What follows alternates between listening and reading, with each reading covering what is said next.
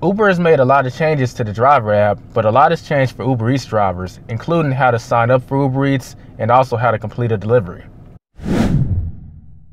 What's up everyone, this is Elijah with the Rideshare Guy, and today in my first video with the Rideshare Guy, we're going to be covering the new process on how to sign up for Uber Eats, as well as how to complete a delivery. And you want to stick around to the end of the video because we're also going to cover step by step what you should do if you get to the customer's location and they don't answer the phone or they're not answering the door, how to cancel delivery, and probably what's most on your mind, do you get to keep the food? First off, you should know that a lot has changed when it comes to the sign-up process. If you drive UberEATS, I'm sure Uber has more or less been harassing you about if you want to start taking deliveries. All you got to do is say yes to their requests and they'll set your account up to start accepting deliveries on Uber Eats. Alternatively, you can follow these steps to have them set up your account so that you can start receiving deliveries. Once you open your Uber app up, you want to click on your profile picture. From here, you want to click the help button at the top right of the screen. Next, you want to scroll down and hit signing up. From here, you'll click on understanding Uber.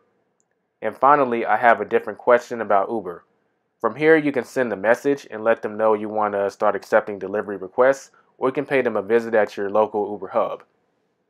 Once Uber Eats has been added to your account, you can switch between picking up people, picking up food, or picking up both by clicking the bottom right lines at the bottom of your screen. If you just want to sign up for Uber Eats, you can use our link in the description below. With that being said, we can now jump into how to complete a delivery, and we're going to give visuals so you can see everything over the app.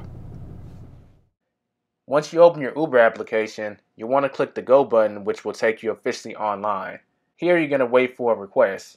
When you get a delivery request, your phone will make a beeping sound showing a map and also the estimated time of arrival it will take to drive towards the restaurant. It will have a bag icon to symbolize that this is an Uber Eats request. The countdown will last about 15 seconds. During this 15 seconds, you can accept the request. Once you accept the request, you'll be able to move on to the next step. You may be wondering if Uber Eats orders are subject to surge pricing. Uber is currently testing a new flat surge on UberX, so we'll see if that comes to Uber Eats in the near future. Once you accept the request, the Uber navigation will come up and guide you to the restaurant you'll be heading towards. Hitting the navigate button will pull up your phone's default GPS setting. Uber has built-in navigation, but I personally recommend using the Waze app or Google Maps for the best result. If there are any parking instructions from the restaurant, you'll be able to see them on this screen. Also on this screen, you'll be able to see the order number as well as the name for the person you're picking up for. Head into the restaurant and let the staff know you're at Uber Eats and you'll be picking up an order or orders if you accepted more than one. You want to give them both the name and the order number. This is key, as if the restaurant gets overloaded with orders, it wouldn't be that uncommon for them to have two Steves, so you want to make sure you verify the order number. In most cases, the food will be ready when you get there, but if the order isn't ready, you want to click the three dots next to the customer's name and hit the button Not Ready. This notifies the restaurant on their tablet that you have arrived. This helps to ensure that the staff will look for you when the food is done instead of just placing the order in their default area. After this, you'll be able to rate your pickup experience. If you had a good experience, you'll want to give them a thumbs up.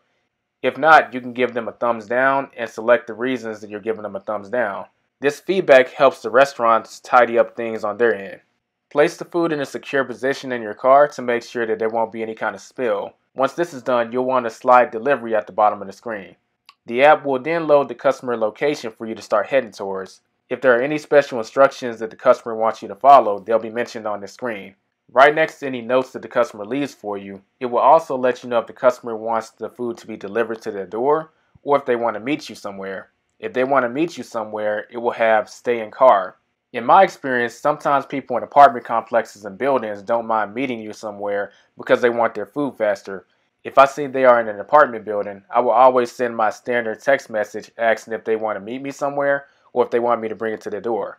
I've had customers ask if I can meet them outside instead of me bringing it to the door, so it can never hurt to ask, since this would make it easier on us. Once you've dropped the food off, give them a thumbs up if everything went as planned, or you can give them a thumbs down if you bumped into unnecessary problems. This feedback will be delivered to the customer later, so let's say if they forgot to put the gate code in an apartment complex. This feedback will get back to them, so maybe they can add that for the next driver. Next, you swipe delivered, and congratulations, you completed your first Uber Eats delivery.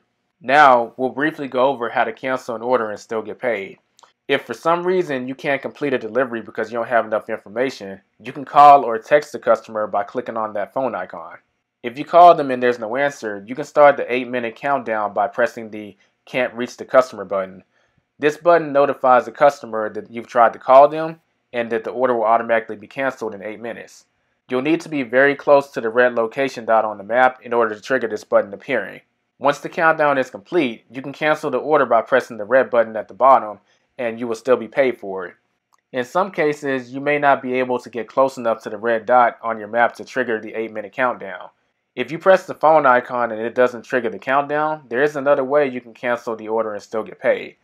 The moment you get within a quarter-mile radius, Uber counts this as arriving.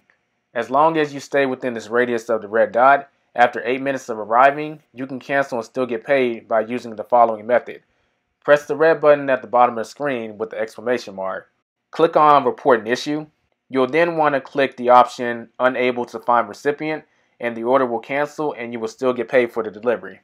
Since the order is canceled, you can dispose of the food any way you see fit. And there you have it. Now you know how to complete an Uber Eats delivery and how to cancel it if the situation warrants it. If you have any questions, don't hesitate to leave us any comments below or shoot us an email. We release new videos every single week, so be sure to subscribe if you're new and like the video if you found value in it. Safe driving, everyone. This is Elijah with the Rideshare Guy, signing off.